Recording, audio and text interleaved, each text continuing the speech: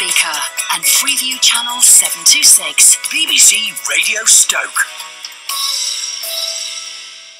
Morning, hope you're doing okay. Thanks for being there. This morning I want to tell you about Peter from Cheshire and his son Max. I went to meet them last week. He's in his early 40s and he is a very fit guy. He's been like in these Iron Man things. He's got a pilot's licence. He's got a lovely house, lives near Bunbury, and is also a qualified rugby coach. But in 2017 he was diagnosed with incurable blood cancer and given 7 years to live. He's looking for a donor who would need to be the perfect match for him. And his son, Max, he's only 8, and he is here reading out some of his letter he wrote to a local magazine. My name is Maxwell McLeave, and my age is 8. My dad has myeloma, which is a blood cancer that I really don't want him to have. You can help Pete, my dad, beat his blood cancer by registering to be on the stem cell donor list. To find himself a donor, he is trying to get as many donors on the list as he can, which I hope one day will be a match for him, but also for many, many others. Oh, bless him, that's Max reading out the letter he wrote to a local magazine. It got picked up by newspapers, shared by loads of people. They've been on BBC Breakfast, they've been on ITV News. As Max says, Peter's trying to get as many people as he can to be stem cell donors. I spoke to Peter about how he was feeling about everything.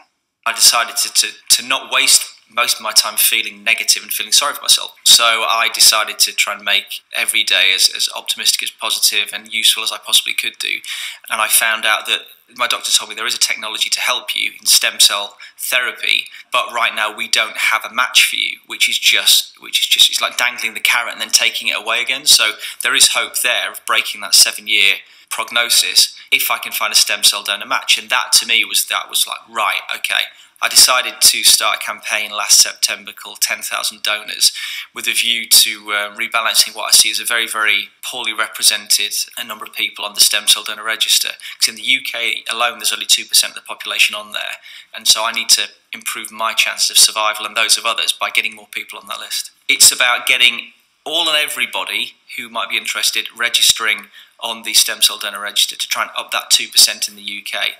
And it's worked, has it? Oh yeah, no, absolutely. I mean, there are some incredible stories out there of patients who have lasted, a lifetime's worth, you know what I mean? So that, maybe an extra 10, 15, 20 years. And that's massive when you've got children though, isn't it? I mean, it's huge. It's huge. I mean, it allows a child to grow up and go to college or, get their education and then move into a job. It allows someone in my position to see their kids grow up and leave home, things that you take for granted. Yeah, maybe get married or something. Maybe, yeah, if you really want to grow up and you want another, you might get a mortgage as well. So you can really grow up. But all I want this technology to do is to be there ready and available should you need it.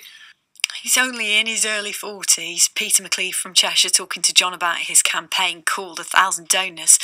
Alex Cupid is from Anthony Nolan, the charity that helps people find stem cell matches. Morning, Alex. Good morning. Why is it that this isn't already a common thing that people donate? Why is it not like blood donations? Sure, it's something which so many people unfortunately don't know about yet, and they've just not heard about the power of stem cell donation. And the fact that it really can save people's lives and help cure blood cancer. So that's what we do. We try and educate people about what anti-Nolan is and what stem cell donation involves to try and get as many people as possible to sign up and join the register. So, yes, I'm willing to donate my stem cells if somebody needs me. Okay, now John's just done this. I have a funny feeling that I've done this some years ago, but I'm not sure. So I need to go online and have a look. And how simple is it? Just take us through what you need to do to try and donate. Yeah, so the first step really is registering to see if you can become a donor, and that involves going to our website, anthonynolan.org. If you're 16 to 30 and in good health, you should be fine to join the register. And what we do is we'll send you a swab kit in the post. So you simply use a cheek swab to take a sample from the inside of your mouth and then post that back to us. You stay on the register until you turn 16, and if we think that you might be a match for a patient like Peter who's in need of a life-saving stem cell transplant, that's when we'd get in touch and ask you to go forward and donate your stem cells. So initially, it's pretty straightforward, isn't it? You're giving sort of a bit of saliva. It's if you then do get matched up with somebody and could save someone's life, that's where it's quite a procedure then, I guess, isn't it? Yeah, so if you are found to be a match for somebody and asked to donate, the most common method of doing so is the process is kind of similar to giving blood. You have a few injections just to release some extra stem cells, and then what we do is filter those stem cells out of your blood. So it's an outpatient procedure in and out of hospital in the same day, and most people find that it's a very straightforward thing for them to go and do to, potentially save somebody's life. Actually, that doesn't sound like very much at all, does it? To think that you could save someone's life, that isn't that bad. What are the chances, though? I mean, how many people do you think you would go through before you would find a match for Peter? So it's really difficult to say. There's lots of different factors which come into play when we're trying to find a match between a patient and a donor. Lots of things such as your age, your gender and ethnicity. But we know that younger donors, especially young men, are more likely to be found to be a match for somebody. So that's why we're really encouraging as many young men, aged 16 to 30, to come forward and join the register. On average, you have about a 1 in 900 chance of going on to be a match for a patient. But young men, they actually have a 1 in 200 chance. So we really need that group to come forward and say, I'm willing to help. Okay, why is that, by the way? Do you know why that is? Yeah, so young men are often more available to donate if they are found to be a match. And our research has actually shown that younger donors can provide better outcomes for patients. So that's why we recruit 16 to 30-year-olds, because we know that these people are going to have the best possible outcomes for patients. And each person that signs up to register, it costs us £40 to do so. And as a charity, we want to make sure we're getting the best possible donors for our patients. So that's been well spent. Thanks, Alex. Alex Cooper, who's from the Anthony Nolan charity. So, I mean, if you look up stem cell donation online, then you can do what John's just done. He's awaiting his pack, and literally you're giving a bit of saliva, aren't you?